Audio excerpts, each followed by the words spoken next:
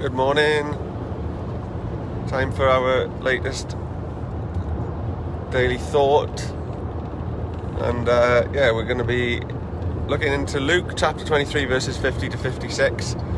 So if you've got a Bible and you want to follow it, read along with me. The burial of Jesus, Luke 23 verse 50 to 56. It says this: Now there was a man named Joseph, a member of the council, a good and upright man who had not consented to their decision and action. He came from the Judean town of Arimathea, and he himself was waiting for the kingdom of God. Going to Pilate, he asked for Jesus' body.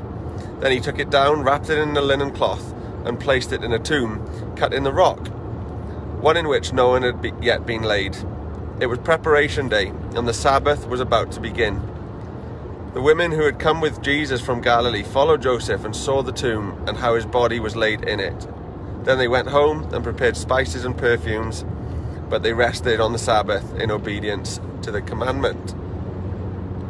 So we know that yesterday we read that Jesus had died, and now we see that he was buried, and he was buried in a tomb. And this goes to show us that although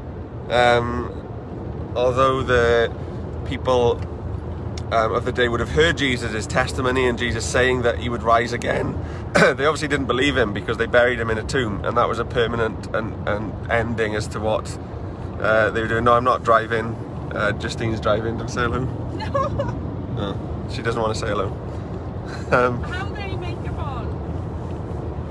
on? Yeah, sorry for the distraction. But yeah, so the fact that they didn't really believe that Jesus would rise again meant that they buried him, and we know that the stone was rolled in front of the tomb, and it was a permanent way of which ended Jesus' life. He was definitely dead, and he was definitely buried. But thankfully that's not where the story ends, and if you join us on Monday, we continue as we go into the last chapter of Luke for the next week, and then we'll be wrapping up the whole book. We started this back in April, I think, and we've read a few verses every day for the last 4 or 5 months, and we're nearly at the end of the whole book of Luke. And this is the crunch time. Jesus has died, he's been buried, but then we're ready for what's next. And well, it's not rocket science to work out what happens next, because we know that Jesus rises from the dead, and that's a really exciting part of the story, which you can hear on Monday morning. But I hope you're doing well. We're visiting family in Newcastle this weekend, so I hope you have a good bank holiday, and yes, we shall see you next week.